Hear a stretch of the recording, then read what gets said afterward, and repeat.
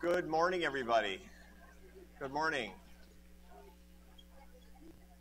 All right. Thank you for coming today. I appreciate it very much. I know that we're joined by our friends at C-SPAN, and many of you are watching over the internet. And to all of you, whether you're here or whether you're virtual, I'm delighted to welcome you. My name is Arthur Brooks. I'm president of the American Enterprise Institute, and you are at an AEI event. I guess you knew that part. On our series in Philanthropic Freedom, Harnessing the Power of Markets to Tackle Global Poverty, with my friend Jacqueline Novogratz. Those of you who are here because of Jacqueline know of the incredible accomplishments, the approach to poverty that she has taken, which has really changed the terms of the debate. Those of you who are not familiar with her work, I'm going to give you one paragraph, and then we're going to get started on a conversation that's going to change your way of thinking, I believe. Jacqueline is the founder and CEO of Acumen. Acumen is a nonprofit impact investing fund that we're going to be talking about more in much greater detail today. It changes the way the world tackles poverty by investing in companies. In other words, there is not a bright line between philanthropy and free enterprise. On the contrary, it is an amalgam of the two approaches that truly is novel. Under Jacqueline's leadership, Acumen has invested more than $88 million in 82 companies. Is that correct? Is that current? Yeah, we had it might be over 90 after yesterday, but all right, that's pretty good. And these are companies in South Asia and Africa, basically all over the world where there is a need for this approach, delivering healthcare, water, housing, education, and energy, all of it oriented toward the poor. These companies have created and supported 60,000 jobs and brought basic services to more than 123 million people. Her background before joining Acumen is a marvel. She founded and directed the Rockefeller Foundation's Philanthropy Workshop and the Next Generation Leadership Program. She co-founded a microfinance institution in Rwanda, where you lived for 3 years, I believe. And she began her career at Chase Manhattan Bank. She's on the board of a number of great organizations, such as the Aspen Institute, and if that were not all, she is also the author of the 2010 bestseller, The Blue Sweater, Bridging the Gap Between Rich and Poor in an Interconnected World. If you haven't read it, you should. There are a lot of key insights that have attracted me to Jacqueline's work. I've known about her for a long time, and I'm delighted to say that we've become friends over the past few months. We had a terrific dinner the other night at Jacqueline's apartment in New York City, where we talked about some of the biggest issues that are facing us in politics and in America and around the world, and how all of us can be better ready to serve the poor. Been looking forward to this one for a long time. Welcome, Thanks. Jacqueline. Thanks, Arthur. Right. I'm excited too. To have this conversation at AEI that's going to benefit everybody, I think. I want to start with a little bit of background.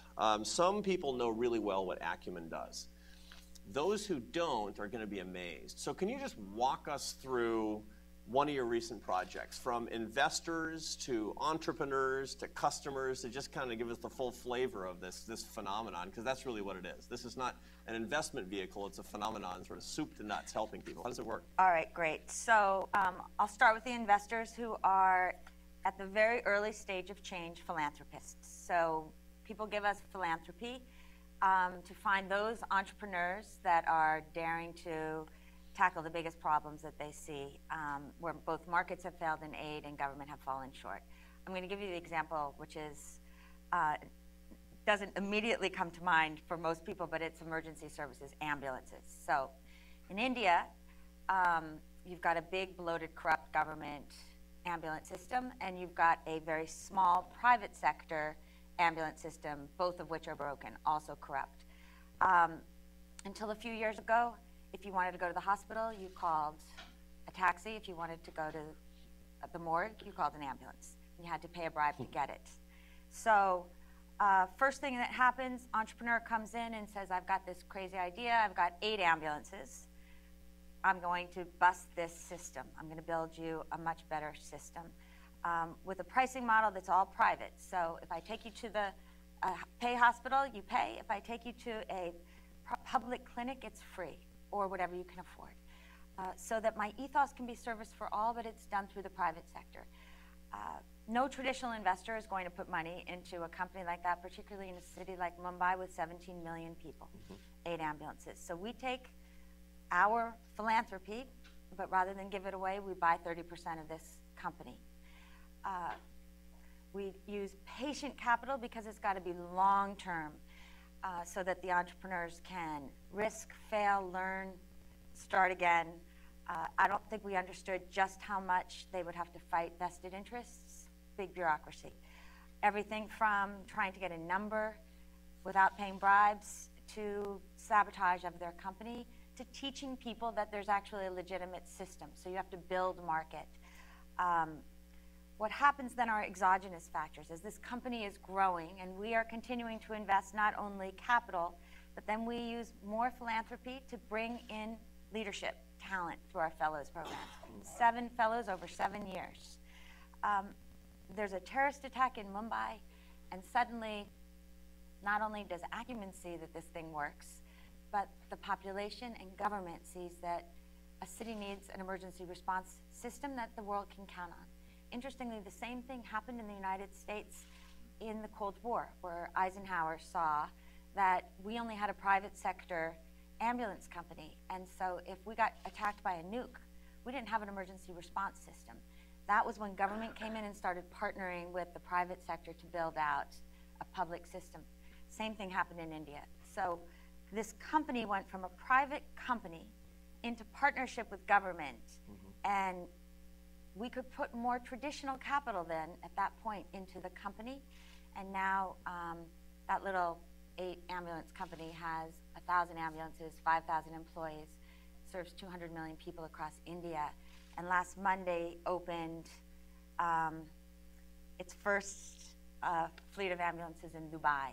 There's also a copycat of it in Pakistan, and they're in conversations with Saudi Arabia. Wow. So you can really make public change starting with private resources and private innovation. How long was this period from 8 ambulances up to, what did you say, 1,000? Almost 8 years. So this is a really high rate of change. I mean, it was doubling every year for a long time. Oh, yeah. And then some. But when you look at traditional capital and traditional funds, people want the money in and out in between anywhere from 3 to 7 years, and they want high returns. Right. And so how much, you put in 30%, you bought a 30% share in the 8 ambulance company. How much money was that? Well, I can't tell you because we haven't sold the company yet. Yeah. So let's we won't be talking to the Department of Justice in India. But it was clearly not a huge amount of money, but your investors are going to get a big return. Well, remember, our investors in the first phase of this company were all philanthropists. And so Acumen will get a return, and that will be used to reinvest in other innovations for the poor. The other thing to remember is that while this might be a success story with a 5x return to our capital, there are a lot of failures that happen as well. And side by side, we needed a lot of philanthropy to put talent into the company so that this company could succeed. From our perspective, success is that we built a company that really created a private and public system for change. You created jobs.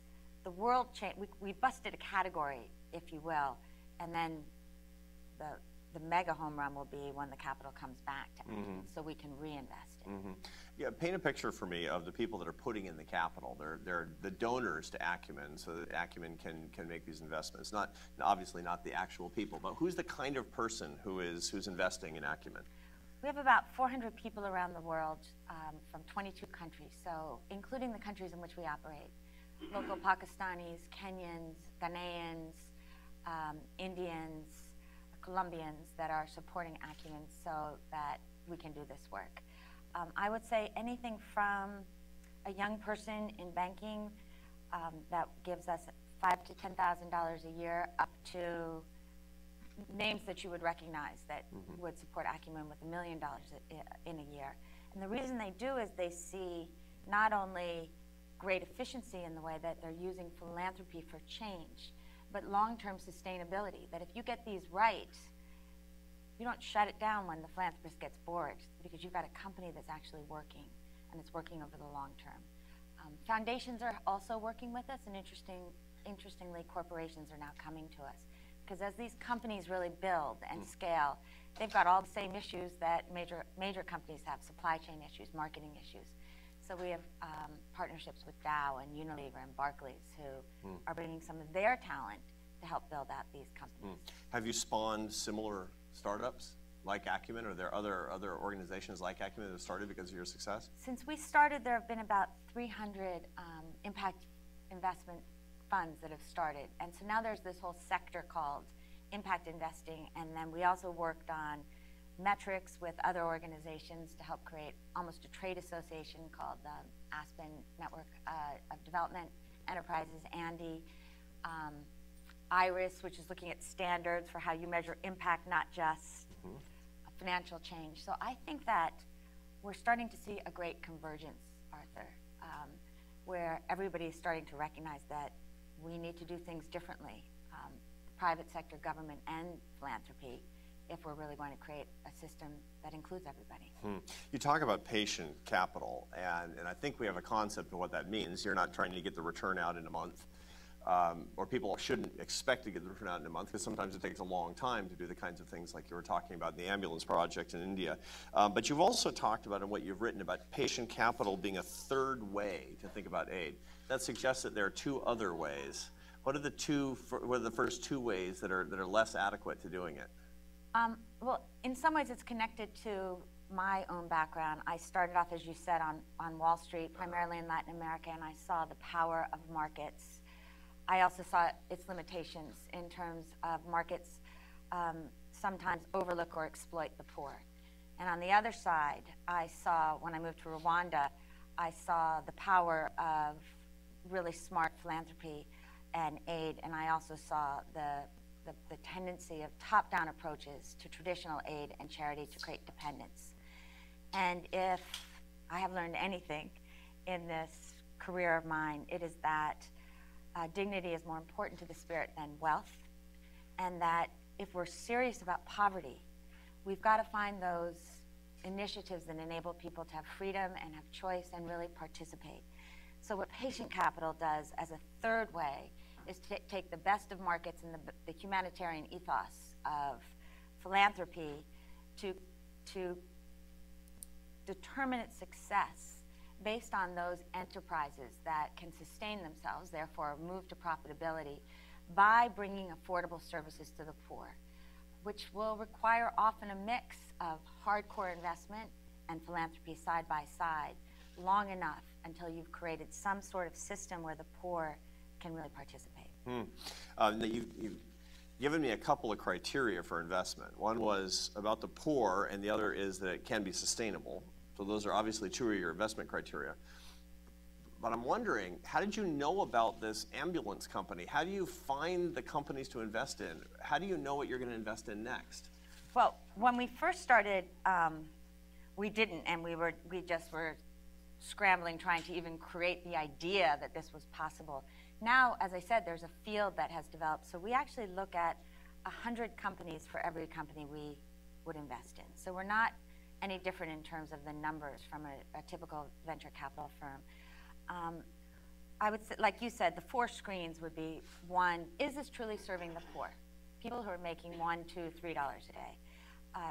2, is it an idea that matters, that we actually see will change their lives?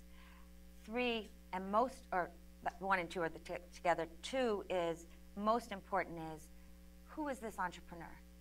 Not only does this entrepreneur have the self-awareness and the capacity to build the kind of company that will serve millions, but do they have the ethical fiber that will do it in a way that is not corrupt?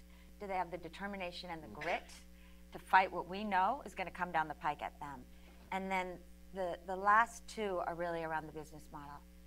Do we see a business model that we believe will move to profitability? And we're not going to spend 10 years if your end game is 10,000 people. Will it actually reach 1 million people or more?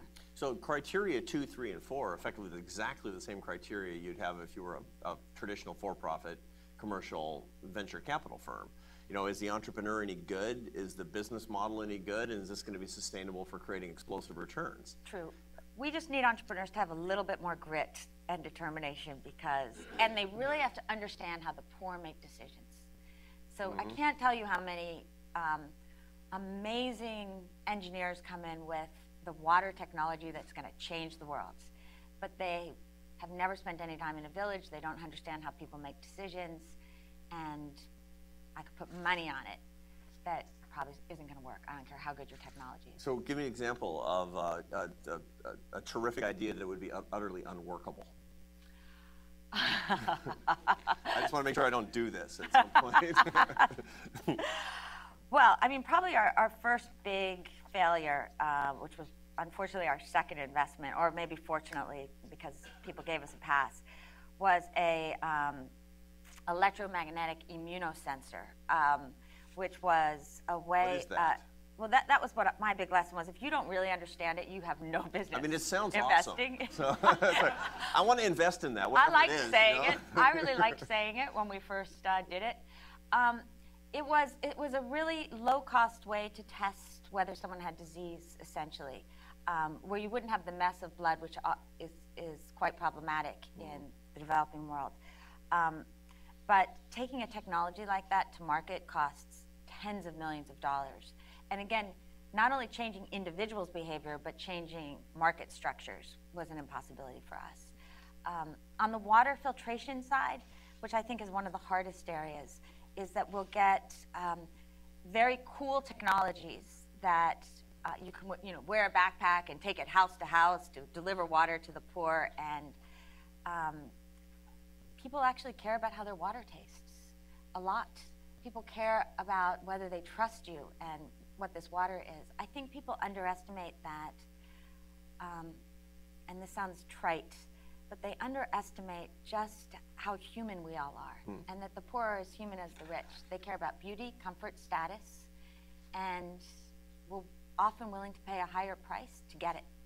And we sometimes bring in our own cultural arrogance by thinking we're doing good for others, and actually are being insulting and misguided. Interesting.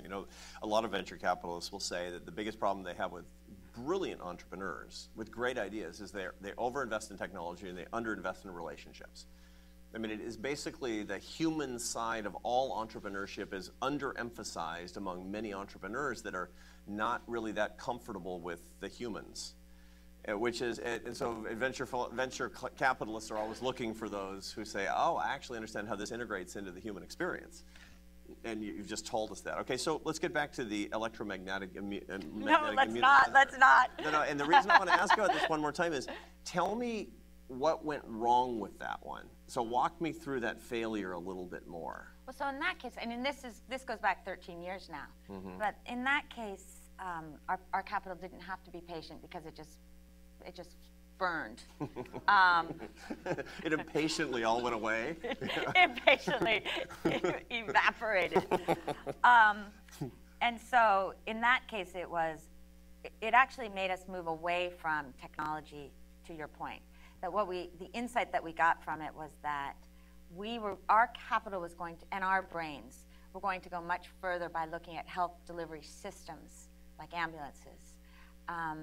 We have a maternal health care franchise system in India, not the actual technology. And so now we're starting to look at technologies in a different way with a lot more sophistication. But back then, it was the dot-com boom. It was all the rage to look at these technologies that would change the world. And now with mobile phones, you start to see some real change through that kind of technology. But show me the system. Show me how you understand distribution. Show me how you understand the poor and how they make decisions. Much more interesting conversation about change. Well, it's pretty interesting. So the main thing you learned from that was exactly what my friends in venture capitalism will tell you, which is don't underemphasize the role of human interaction and what an entrepreneur's idea is really going to be all about. And don't be so enamored with the tech. And in fact, at Acumen, we train our leaders, including our team, in three real disciplines: financial investing, obviously, operations, And then the third, which people see as a soft skill, but I would say is often one of the hardest skills, is moral imagination. Moral imagination. The ability to put yourself in another's shoes and build solutions from their perspective. So it's empathy. Yeah, and even more than empathy, it's empathy in a very pragmatic way. And probably the best story that I have that comes to mind is with a company called D-Light. It's a solar light company. We've been with this company, like the ambulance company, since startup. We invested at the prototype level. It was a light that was too big. But at that point, we thought, build it and they will come. We've now learned that build it and they will come is a big fat lie when it comes to the poor, that it had to be iterated on many, many times. It's a long story, but today that company sells about 500,000 units a month, mostly in Africa, and has brought affordable solar light to 40 million people. I happen to be visiting one of those individuals with this big Australian distributor for Africa, and the woman we were visiting, named Teresia, is this tiny woman, grandmother, and I said to her, why don't you tell David what you like and don't like about this light? And in the old charity model, people would always say nice things to you because you just given them a gift. In this model, she's a customer, but I did not expect her to be quite as forthcoming as she was, and she puts her hands on her hips like this, and she said, well, you know, first, if I could charge my cell phone at the same time I was charging my light, this would be a much better product. And I thought, well, that is a great insight. And then she went, and second, and then went on to give him 4 recommendations as to how he would improve his light. And as I was watching this little woman talk to this big man, I thought, this is the power. This is why I started Acumen, and this is the power of patient capital, because she is neither pandering nor is she begging, but she's talking to him as an equal, as a customer, and he is trying to earn her trust. And it is in that interaction that they have the opportunity to transform each other. And for me, that's the dignity that comes from real moral imagination. Not, I'm here to save you, I'm here to help you, but I'm here to build something with you because you have something to bring and I have something to bring, and that's the way the world can actually change. The relationship between two people is remarkably different when one is a customer as opposed to one being a grant recipient or the recipient of charity, and that's what you're trying to establish, right? Yeah, and more than a customer in terms of I'm going to extract whatever I can from you. It's really, in some ways, the more I think about patient capital, I start to think of it as a philosophy that really is based on a more human approach to the kind of capitalism we need to build for the world. And I think there's a craving for it, certainly in this next generation. Yeah, for sure. And you know, let me drill into that just a little bit more before we go back to patient capital. You and I, one of the things, the worries I think that you and I share, because we've talked about this a bunch of times now, you look around today and you look at the political dialogue, and of which actually there's remarkably little political dialogue, and there's mostly recrimination and reproach and a kind of an icy silence, at least talking to each other. If you could characterize it as a real shame that when you think about the free enterprise discussion, which you're really comfortable with, people think of that as something kind of on the political right. And when you talk about the poverty discussion, that's something on the political left. That's wrong, right? And what do we do? And how can Acumen and AEI and other organizations that reject those characterizations, what can we do to actually build better dialogue? Because it's not about a political win, it's actually about helping people using both tools. Do you have any thoughts on that you can share with? First of all, it's one of the reasons I so deeply appreciate you as a thought leader and what you represent, and we need more of you. So thank you for being you. Thank you, and I just want to make sure everybody got that. You know, and that we're not afraid to talk about where we disagree, but let's start with the 85% of agreement. Second, I think we actually need to listen to more voices of the poor themselves. Some of the most extraordinary, and frankly, when I wrote my book, surprising conversations, which were incredibly intimidating when I first started them, were in slum communities. So imagine writing a book about people who are in the slums and you're standing there in front of them to be like, so what do you think? And what they think is that we want markets to work for us because we live in a really cruel market system because they're unfair, they're fully corrupt. We don't get health care unless we pay up front. And so we die. It's a powerful conversation. If our policymakers could listen, starting with the people who are most impacted by the policies that were created, well, maybe we would start to have a little bit more empathy and we would build smarter conversations that translated into smarter policies. And so maybe I should bring a whole group to Nairobi and all these places for people to see, and starting in our own country. Yeah, do you think that this insight about the complete harmoniousness between poverty relief and free enterprise properly understood, because brutal capitalism that actually doesn't help people and doesn't recognize market failure is not free enterprise. I mean, that's one of the key distinctions between pure capitalism and free enterprise, to be sure. What can we, is this the same problem that we have with the poor in the United States? I mean, this is not, I'm going to assume that this is not simply relegated to South Asia and Sub-Saharan Africa. I mean, do you see this around the United States as well, that the poor don't have enough access to everything from the safety net to truly fair free enterprise? What are your thoughts on that? It's absolutely the same in the United States. Where it does differ is that we've got so many public programs that are also dysfunctional, but could be made more functional using companies to push. And an example I would give would be when you look at our healthcare system, the United States spends by far and away more money on both private healthcare and public healthcare than any other country in the world. And yet you look at how our numbers are getting worse and worse and worse, particularly for the poor. We rate like Bangladesh when you look at African American males in this country compared to $2 a day Bangladeshi males on a health basis.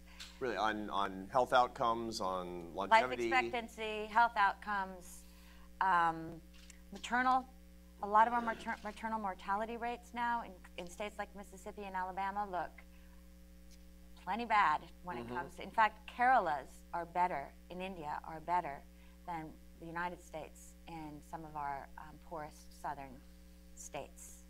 So how do we change that? Not by yelling at each other, but I think that there are real opportunities for the young social entrepreneurs, not to say government is bad or good, but are there ways to create more efficient and effective ways to get people access that saves money, builds health, and measures that so as a country we celebrate those change rather than just yelling at each other across ideological rifts. I want you to look into your crystal ball a little bit, because you've been thinking a lot about how we can fix problems of poverty in new and innovative and entrepreneurial ways. Somebody else who does that is the last guest that we had on our Philanthropic Freedom interview series, and that was Bill Gates. The Bill Gates, not just a Bill Gates. And Bill Gates actually made a pretty stunning prediction when he was here at AEI. He said that true poverty, as traditionally understood, now we can define poverty any way we want. We could say poverty is anything under $35 a day if we want, but basically it's $1 or $2 a day as you and I look at it. He says poverty is traditionally understood can be and very likely will be effectively eradicated by the year 2035. What say you? I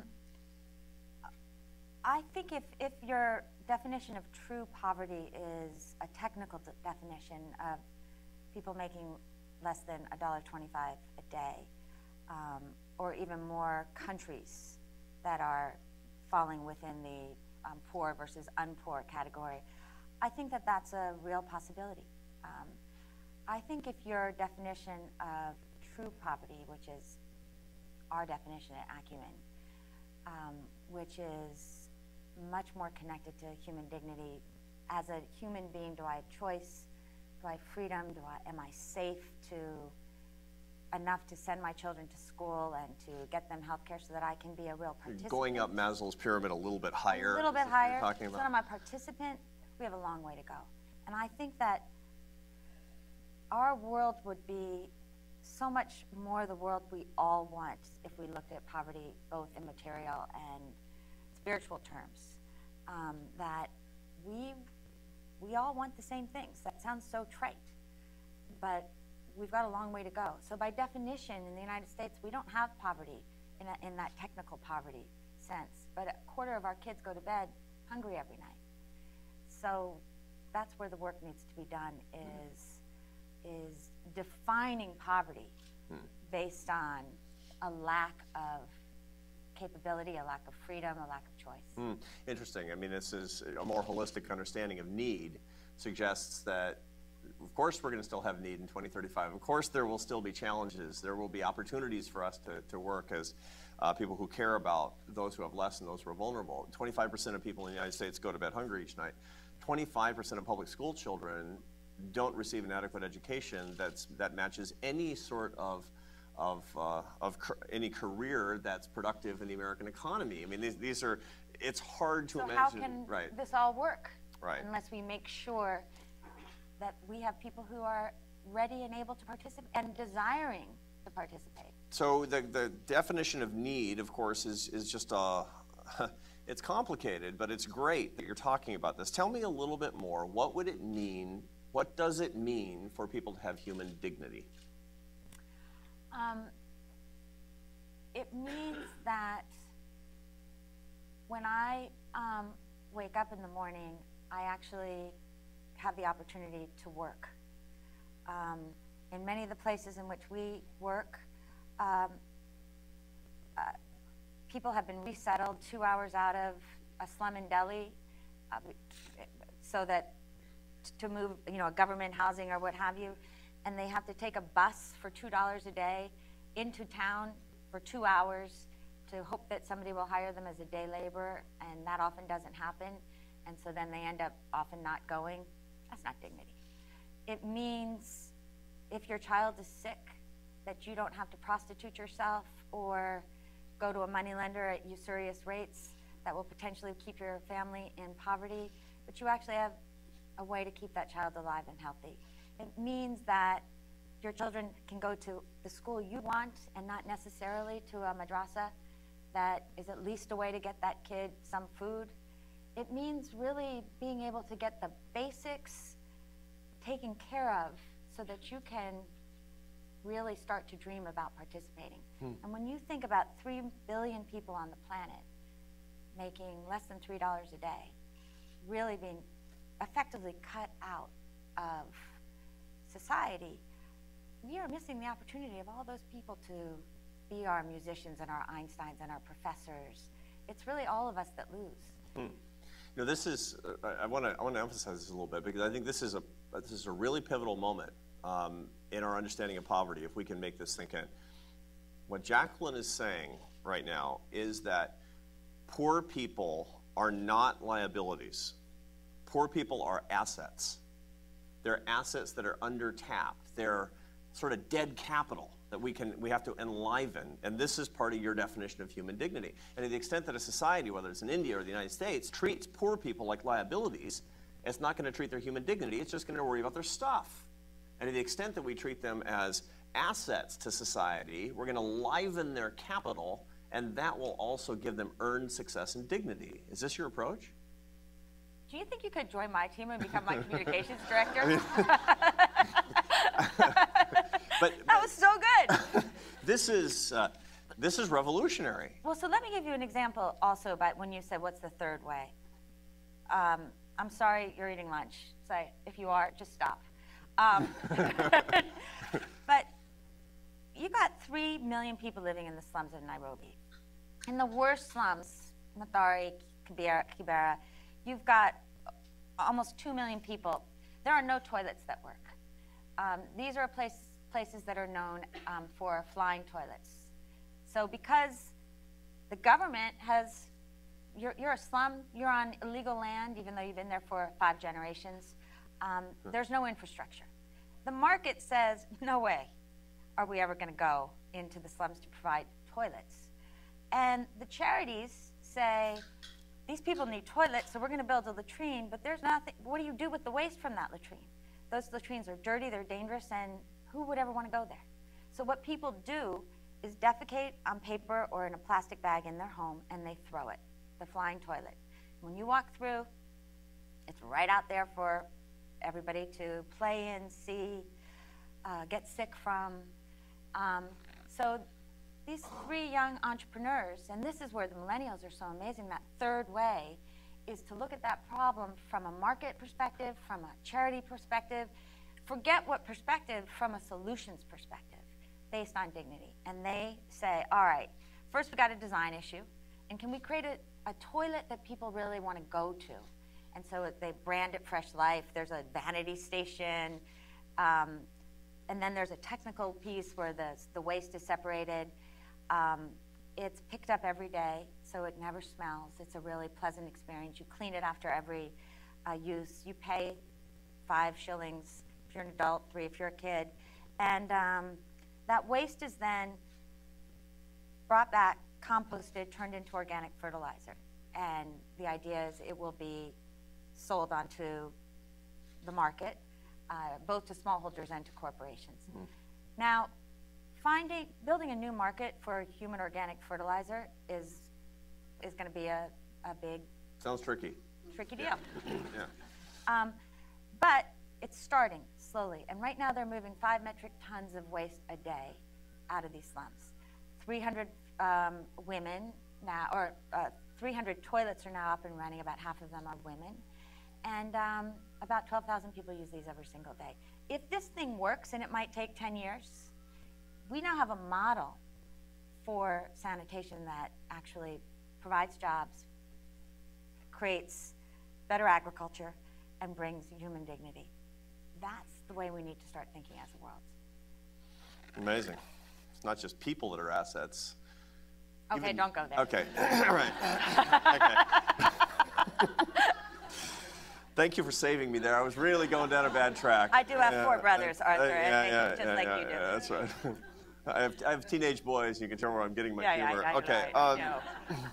Before we turn it over to the audience, because they've got some questions too, I know, and I don't want to hog all the time. We've got about 20 minutes left. We got a lot of young people here, and who wouldn't want to be you? I mean, like right now, I want to be you. So,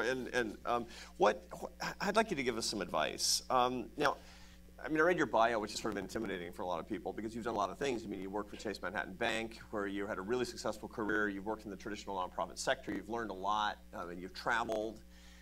I mean, you can't just do that. That's not something. It's not a career that you have immaculately conceived. It's something that takes a lot of time. And what are you going to tell the ordinary people who want to participate in this but don't have that kind of background? How can somebody just start getting involved and create some value along these lines? What's the advice that you give people?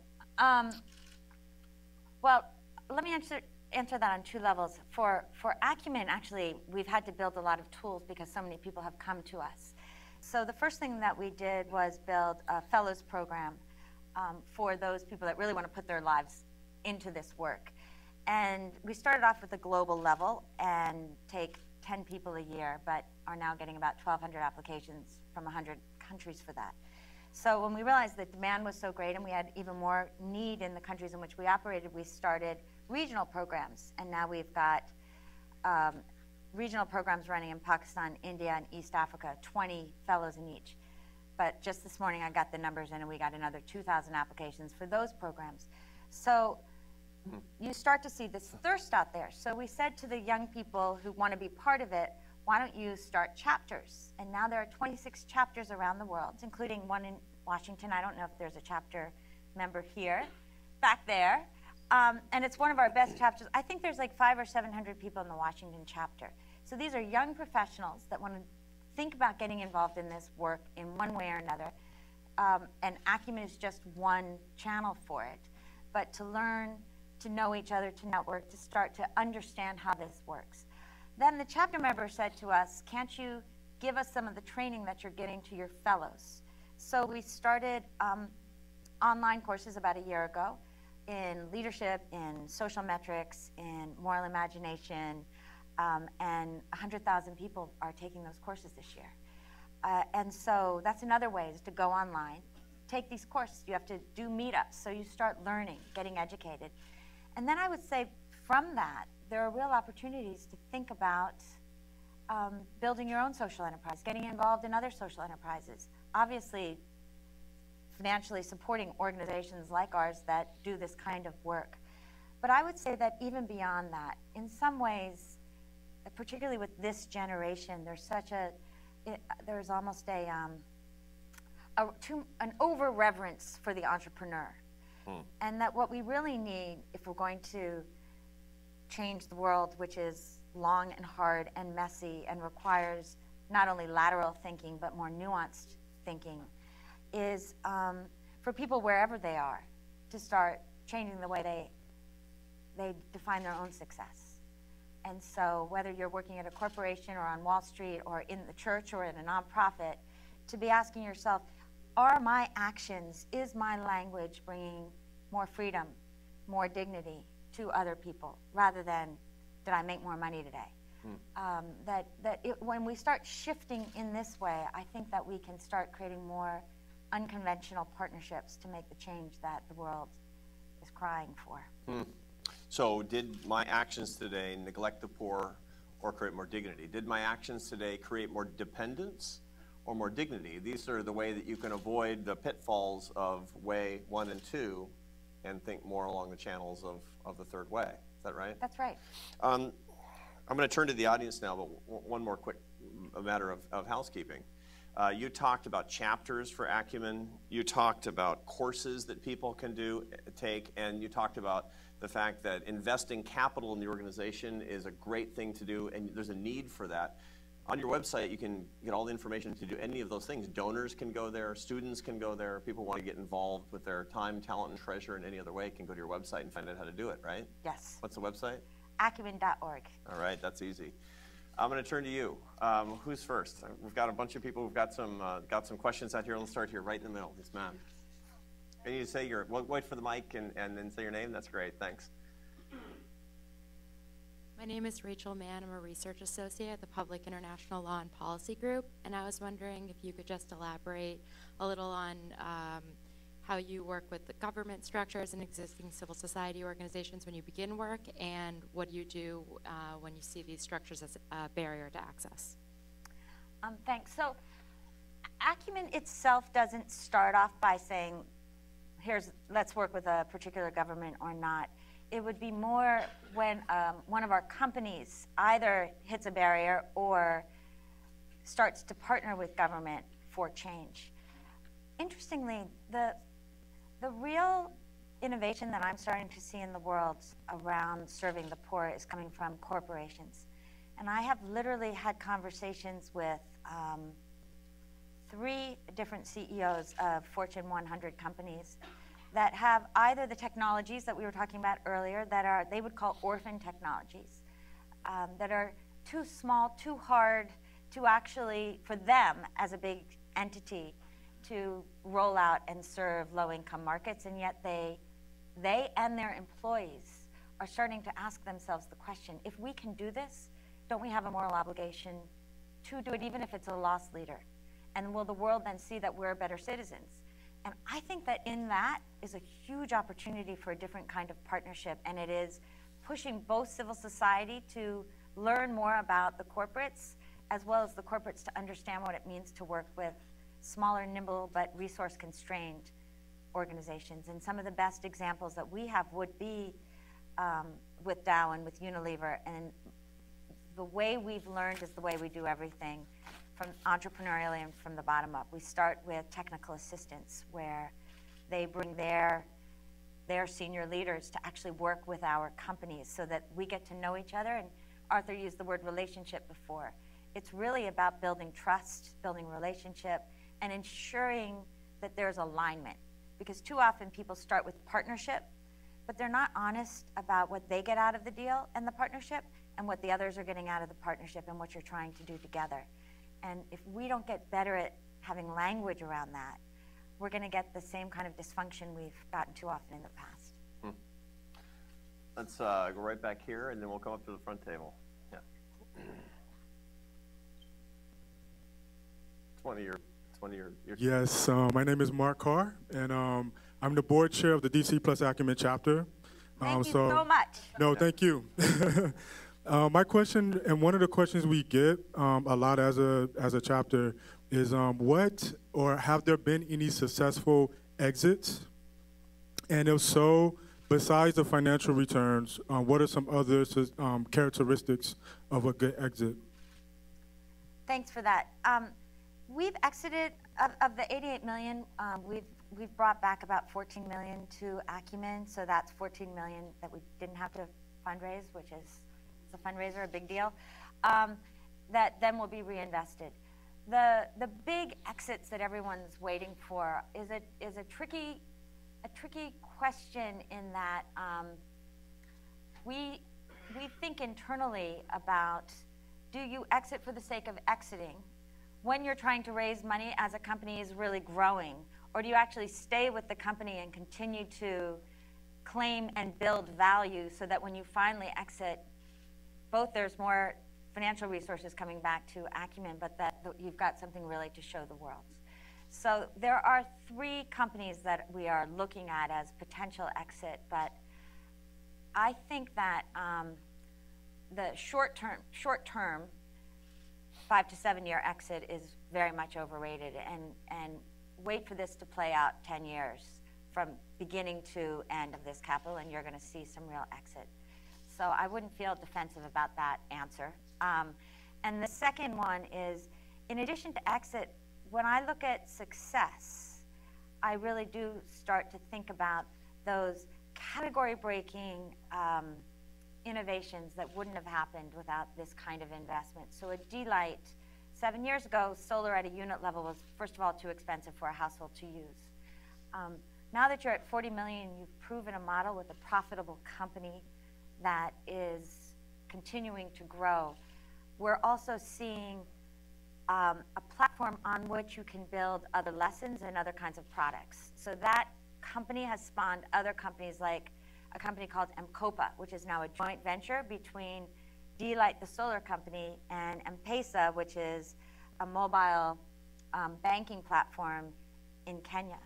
Based on the insight that the poor want access to solar, and frankly, they want access to more than a light.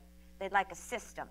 And once you make that conversion, we had to do the hard work for 5 years to convert people to actually trust that solar would work better than kerosene.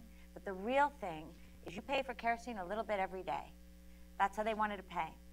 So the economists who say, well, if you're paying $4 a month for your solar and $5 a month for kerosene, of course you want solar. But if you're paying 50 cents a day for your kerosene, that's all that matters. Now with mobile banking, you can pay 50 cents a day for your solar. So when you start to look at why we stay in, this kind of learning is actually a public good. And that's one of the reasons Acumen continues to serve as a nonprofit, because we're essentially an action think tank combined to this pragmatic investor and leadership builder organization.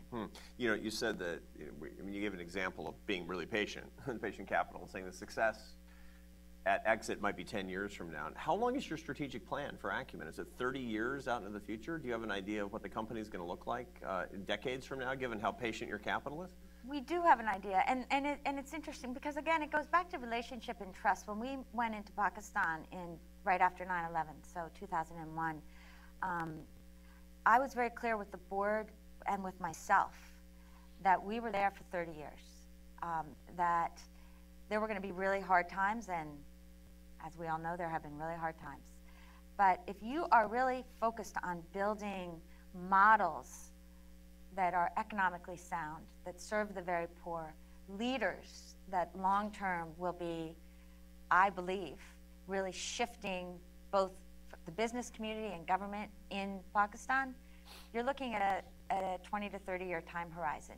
And so when I look 20 to 30 years in the future, I see not only many funds, but a whole ecosystem of companies, leaders, ideas that are interacting for real change. And one quick example that took 10 years is in Pakistan, and you could all check this out because it's very cool on the website, but or actually not on the website, which is even cooler, because there's an ecosystem that's building in Pakistan where you've got some of our fellows that left Google and Apple to go back, either as Americans or Pakistanis, and live in Lahore. And they're working on, one is building an alternative to YouTube because the country shut down YouTube. Another is building, an African American is building a vocational company to train low-income workers. Then there's this regional fellow, Waqas Ali, who didn't go to college, but he's, and you have nice shoes, so I might have to get you a pair. He's making beautiful handcrafted shoes with cobblers outside of Lahore. He wants to be the Zappos of Pakistan. But frankly, his design needed a little work, his website needed a lot of work, and he needed a marketing strategy. Well, now you've got an ecosystem of other young entrepreneurs who are willing to help Waqas. And they recently, last week, did a Kickstarter campaign. I didn't even know it was happening. A Kickstarter campaign from Pakistan for Waqas. And the goal was $15,000, which is a lot for these workers. And so far, I checked this morning, they've raised about $47,000 from people around the world. And not only are you now creating a hero in the midst of what we see in the news with ISIS and everything else, a hero inside and outside the country, but you're enabling a community to support the right values, work, to provide work for other people from a place that rewards what's good in us. And that's what I think, when I look out, I don't really care if Acumen's $1 billion fund, or I care about an ecosystem of millions of people that are seeing investment as one tool, seeing leadership as the most important thing that we need to develop in ourselves, to use investment, to use charity, to build strong government, to get rid of corruption, to build a world that sees the poor as full human beings, and move from there. Terrific. You know, one quick point to emphasize again, I think it's important for us to recognize, is that, you know, Jacqueline talked about a 30-year time horizon in particular projects, at least a 30-year time horizon as a matter of strategic planning for Acumen, and she has something like at least a 30-year conveyor belt for talent. We just met somebody. This is a big deal for succession. This suggests that there is this notion that 50 years from now, Acumen's going to be here, and 30 and 40 years from now, we actually might even see the face of somebody who's stewarding some of these projects. Amazing. Oh, yeah. Well done. Well done. Who's next? We're going to come right here next. My name is Vanessa Berry, and I'm a senior advisor on youth entrepreneurship at the U.S. Department of State. And I just have a question about the role of innovation education in these low-income communities to essentially empower these individuals to become innovators and problem solvers. Have you seen effective models specifically for offline communities that may not have access to the amazing Plus Acumen courses that are online to teach them these innovation skills? What do you mean by offline, so just not online communities that don't have access to the internet. Sure, and in fact, what's exciting me though is that these online tools are now being used by offline communities.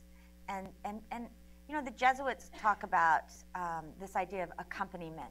And I think it's a really underrated, not only ethos, but something that we need to think about in the way that we build our companies. So I have a quick example even of young men who read my book and decided they wanted to create book clubs across Kenya. And that led to them deciding they wanted to create TEDx's, the TED conference that spawns these local conferences. And they've now run 60 TEDx's across slums in East Africa. Now the Gates Foundation is supporting these young men. When I first met them, one guy, Chris McCow, was making about $30 a month selling eggs on the streets. Their average education was 3rd grade. And what they need is cheerleaders. What they need is a gathering space. And what they need is someone is an institution to recognize that there has to be some safety in this as well. Because too often we have the workshop, and then you go back to kind of a desolate place where if you hold your head too high, someone's going to push it down. And so how do we build posses for people so that they not only are innovating, but they've got a group around them who will help carry them through. And I think that it's way too underrated as we look for quick results and technical boxes to check. We have time for one more. I'm sorry that we're not going to get to absolutely everybody, but you've been very patient right here in the back, and you'll be our last question today. Wait for the mic's coming to you right now. Thanks. Fred Mihes with the World Bank. Thank you very much. From an investor perspective, you were talking about these young people, and say I'm starting to think about my retirement nest, right? And I fully share the philosophy, your investment philosophy and your goals. Would you recommend for a young person to put all your money in Acumen? You know, assuming it's okay, it's patient capital, right? It's for retirement. 50% in Acumen and 50% in more traditional investment vehicles, index fund or others. That would be my first question. And number two, how do you, if you look at the problem, I was recently in India and also visited the slums, and when you look at the problem like education, when do you frame the problem as a private sector concern, or as a more sort of NGO charity? Say I see these girls who are not able to, family are not able to support. It's a cost issue, right? Paying for the books, paying for the uniforms, etc. My first instinct, or someone's first instinct, would be, okay, well, we're going to do adopt the child model, for example, right? It's just you're channeling the resources from the West or from the wealthy donors to this person. But so the broader question here is like, when do you frame an issue as a private sector solution? And when do you frame, when you see those problems, and when you frame that as a sort of public sector charity one? The first question is, should we give you all our money? The answer is yes. Okay, well, that was an easy one. So how about the second question, a little harder? The second question is, I actually no longer do say, this is a government question, this is a private sector question. If you look at Pakistan or India, 40% of the government schools are what you would call ghost schools. Nobody shows up. And the private sector is not reaching people who make $1 a day in effective ways. There may be schools for them, and you see how desperate people are, that they send their children there even though there's a literate person teaching them. And so the question for me is, can we use the market as a listening device, as a way to understand how we can be more efficient and effective? But can we not lose the rest of our brains and hearts as we recognize that, as Arthur said, we need every child to be educated so they can participate and see the infinite potential that exists in them. And so how do we use our resources, both public and private, to ensure that each child gets that education? And if we are driven by that as our end, not I've created a private sector solution, nor it's the government responsibility baby, then I actually think we're going to have a much healthier debate about those models that actually work. But if we continue to start at ideology, we're going to get where we're going. And so that's how I would look at it. Jacqueline Novogratz is a subversive, as you can see. I mean, she's subverting dominant paradigms, as we like to say in social science, about using a radical approach that mixes things that work for the people who need it the most. Please join me in showing our gratitude to the incomparable Jacqueline Novogratz. Thank you.